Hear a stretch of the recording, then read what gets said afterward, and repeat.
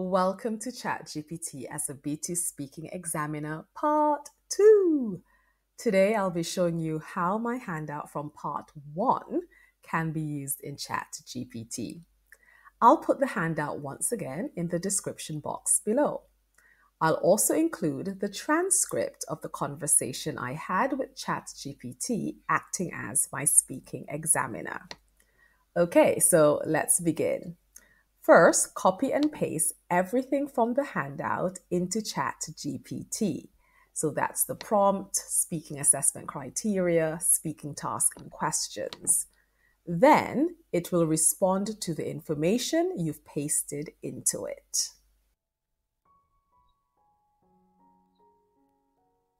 Sure, I'll be happy to act as your B2 speaking examiner. I'll ask you the questions one at a time, and please respond accordingly. Let's begin. Question 1. How important do you think it is for people to try new activities? Why? I think it's vitally important for people to try new activities because it gives them, one, a sense of purpose, it enriches their lives, it allows them to experience new things and to interact and socialize with other people. The benefits far outweigh the drawbacks. Thank you for your response. Now let's move on to the next question. Question 2. Why do you think some people don't like to try new things?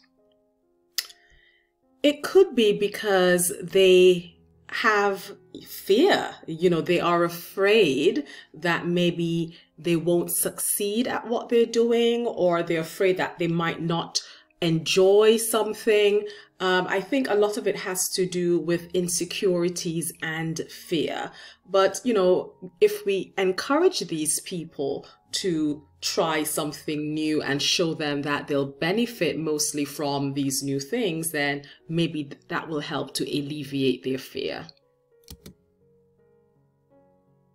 Thank you for sharing your thoughts. Let's proceed to the next question. Question 3. A lot of people enjoy doing sport after school or work. Do you think this is a good thing? Why or why not?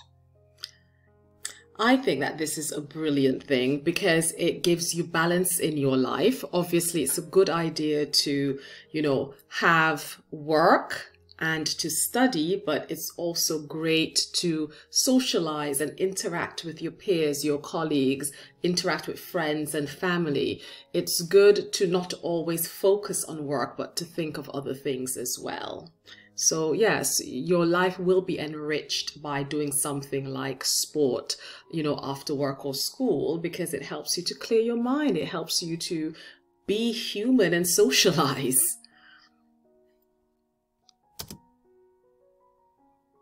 Thank you for sharing your opinion. Now let's proceed to the next question. Question 4. What do you enjoy doing after school or work? Why? It depends on my mood.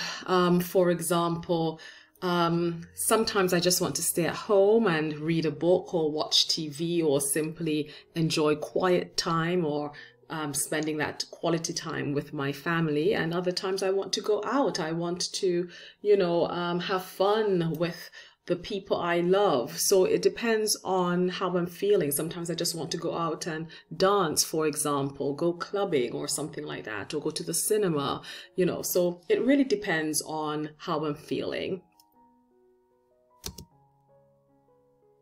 Thank you for sharing your preferences and the reasons behind them. Now let's move on to the final question. Question 5. Do you think it's better to go out and do things after school or work, or is it better to stay at home? Why?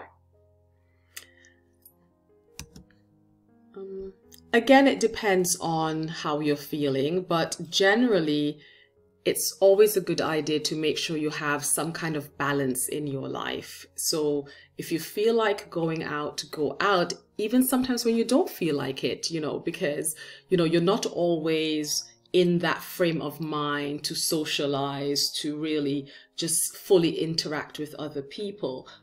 but it's good for your mental health to make sure that you do have that balance in your life.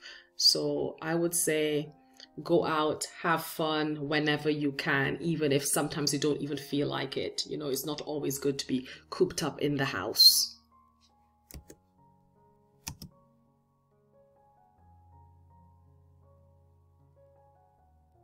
Thank you for sharing your perspective on the matter. You have provided your responses to all the questions. Now, let's move on to the assessment. Assessment. Criteria: marks grammar and vocabulary, 4 discourse management, 4 pronunciation, 4 interactive communication, 4 based on your responses. Here is the assessment for each criterion. Grammar and vocabulary. You demonstrated a good degree of control over simple and some complex grammatical forms. Your use of appropriate vocabulary to express your ideas on a range of topics was commendable. Discourse management. You were able... Okay, so I've just stopped the recording here because you can obviously read this on your own. So let's just go down the page a bit. One moment, please. Okay. So please read this now.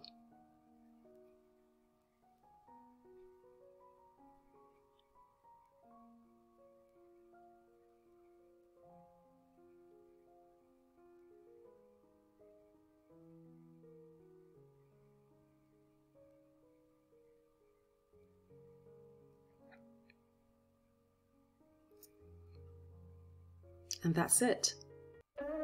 If you found this content useful and informative, then support this channel by liking, commenting, and sharing this video.